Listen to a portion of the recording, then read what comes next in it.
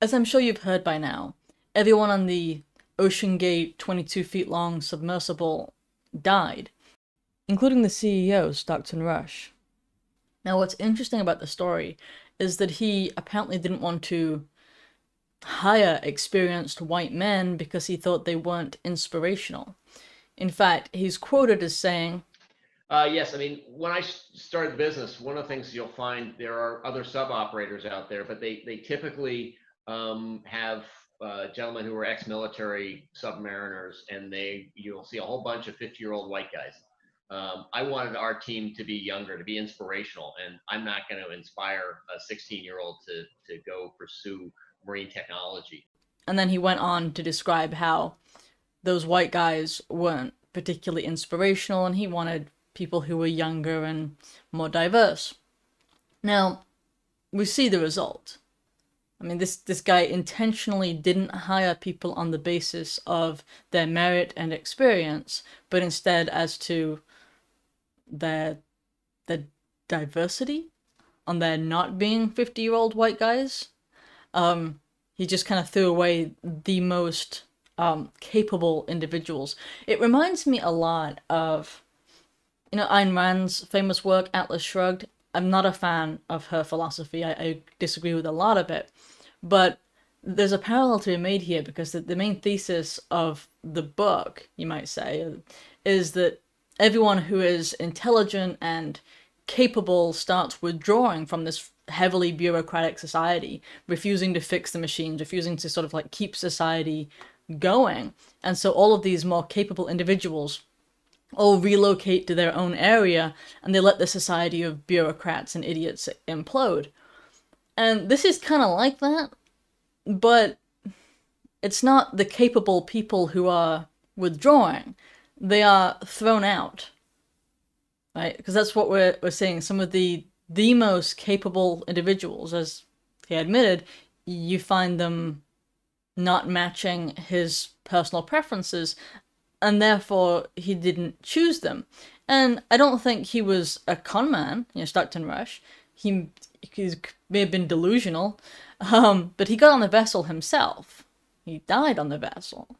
So he trusted his own judgment here, even though it was the judgment made based upon ideology, and a very flawed ideology. There was no part of him that said, hey, those older guys who have military experience, they might be helpful in our big voyage. No, he was completely confident. Completely confident.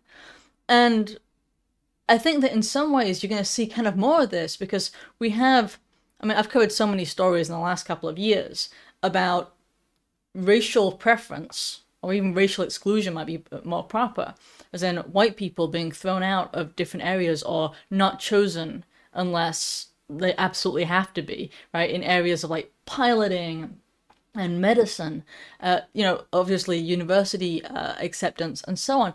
And I think you're going to kind of start to see the implosion of society in various areas because people are specifically being chosen ignoring their merits. So the people who may be the most qualified and who may spot issues are simply cast aside in favor of lesser qualified and less able people. And what we see here is a very public display for a lot of different reasons. But I think we'll see more of them as time goes on, as the hiring practices are increasingly, made clear. There've been like lawsuits in medicine already of individuals who are thrown out of the healthcare system and replaced by people who are non-white. And that has real consequences on human lives, as did this one. So that's just something to consider as we move forward, because I think we're kind of moving toward that kind of society where you have, like where we build everything on the basis of, like, not being white. I would say diversity, but it's not really diversity if the whole point is you're not white. That's not diverse. That's just simply non-white. They're not the same thing. Diversity would be to have an array, which would include whites, but they're specifically trying to be exclusive, trying to exclude those. So as we move forward, there will be more and more catastrophes from intentionally trying to choose such people on the basis of our ideology instead of reason or decency or, you know, merit. If you enjoyed that video, please don't forget to like it. Also, I have other videos that you might enjoy. I have links in the description down below as to how you can support this work. So thank you so much.